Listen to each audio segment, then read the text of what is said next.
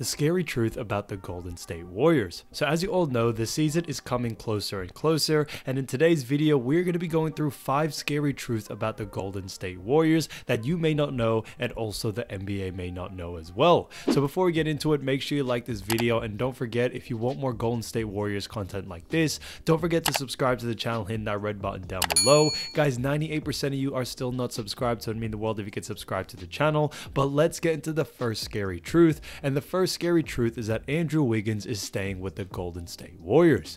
Now, I think we all know how well Andrew Wiggins did in the NBA Finals and also during the regular season.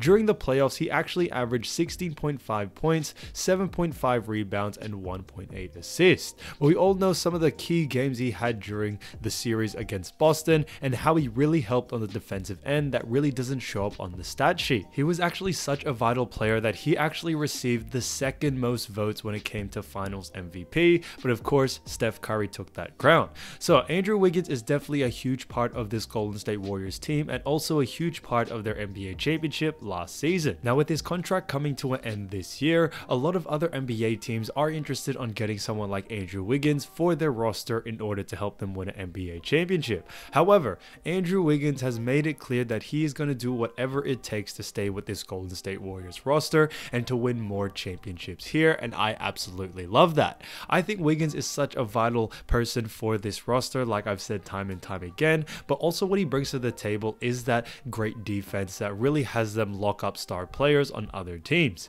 He did that well against the Boston series, he did it really well against the Mavs series as well, and you can really see during the playoff run his defense plays a huge part. He can definitely play a lot of positions when it comes to defending. I can definitely see him guarding even a power forward, maybe even sometimes a center if possible, and also all the way down to the point guard position. And I think that's what makes Wiggins so deadly on defense and why he is such a vital player. So a lot of teams are looking to actually get him in the roster. You know, they have been rumors going around saying Golden State Warriors could trade him for someone else, but it does seem that Wiggins wants to stay, and it also does seem that the Warriors want to keep him as well. I really do feel there is no other small forward that fits this team better than Andrew Wiggins himself. He complements the other players very well with Steph, Klay, Draymond. They all play on the same page, which I think is fantastic. And also, I've had people in my comments, you know, when I mentioned the KD trade, they all prefer Andrew Wiggins over KD, and I think that's because Andrew Wiggins definitely fits this team so much better.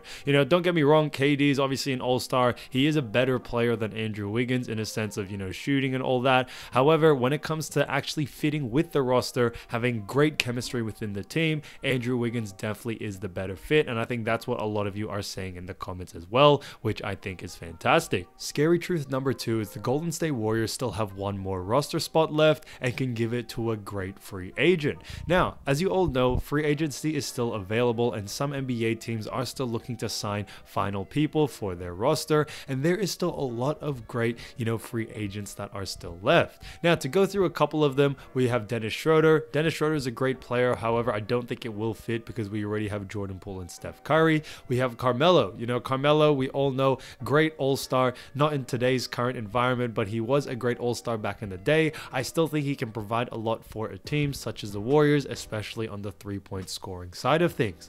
Bledsoe is also another option, but he's also a guard. Hassan Whiteside. Okay, Hassan Whiteside is a big body in the paint, and I think he would be a great rim protector for Golden State Warriors. We have my personal favorite as well, DeMarcus Cousins. I've done multiple videos on DeMarcus Cousins and why I think he's perfect for this roster. On top of all of that, when it comes to other these free agents, DeMarcus Cousins already has history with the Golden State Warriors, and they already absolutely love him. We've seen it time and time again. Draymond Green has shown love even after he has left the Golden State Warriors, showing love to DeMarcus Cousins. Same with Steve Kerr, Steph, all those great players. So they already have a great chemistry and good bond within each other, and I think that will play a huge part when it comes to, you know, signing someone for that 15th roster spot. They also have Jared Culver from the Memphis Grizzlies, and I think he would also be a good pick as well. We also have Ben McLemore. Ben McLemore is a guard, you know, and he can't really play forward position, and I think the guard areas are already filled. And Jordan Nwora, he's also another player from the Bucks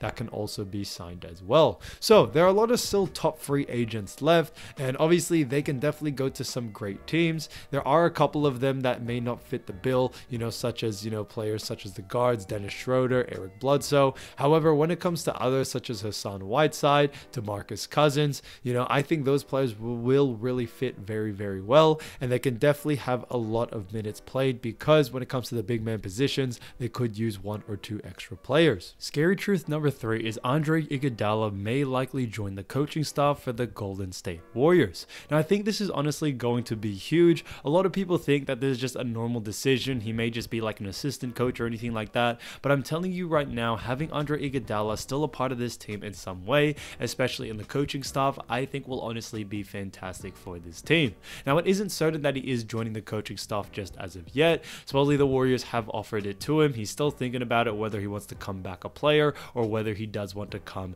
and be a part of the coaching staff, because that's basically what he does nowadays. Now, in his most recent season, he was only averaging around 11 minutes per game, and he was only averaging 4 points, 3.2 rebounds, and 3.7 assists. So he wasn't putting up some crazy stat line or anything like that. And obviously with the younger players such as Wiggins, and at the time it was Otto Porter Jr. at his position, and Gary Payton II, there were other players that were in his position, and they definitely got more game time than Andre Iguodala. So he was basically left just coaching from the sideline most of the time and really giving these young players, veteran experience and what he's capable of doing. Don't get me wrong, Andre Iguodala is an absolute beast. He was actually one of my favorite players back in the Philly days. He was just such a great high flyer. He was honestly cheese in 2K as well, but when it comes to everything, Iguodala I think still needs to be a part of this Warriors roster because he still provides a lot when it comes to the knowledge he has for the game, especially for the younger ones. There are obviously a lot of young players coming into the Golden State Warriors roster.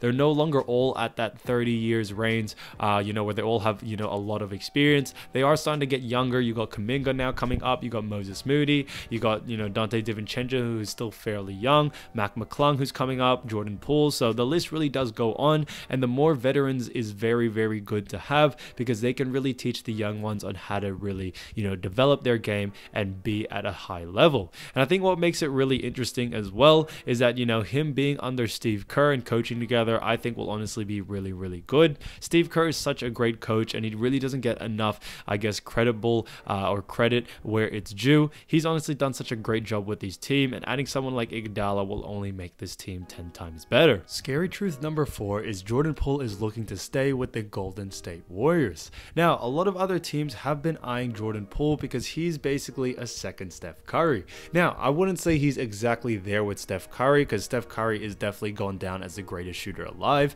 but when it comes to his play style, what he's able to do, he's definitely like a mini Steph Curry, which I think is honestly fantastic to have a person like Steph Curry in your team. And when he gets subbed out by a player that literally plays almost exactly like him, which is Jordan Poole. I think is hilarious. But Jordan Poole is definitely on a lot of people's radar. Great 3-point shooter. He's able to handle the ball well. Great playmaking abilities. And with all that in saying, especially in today's NBA, that's what a lot of teams want.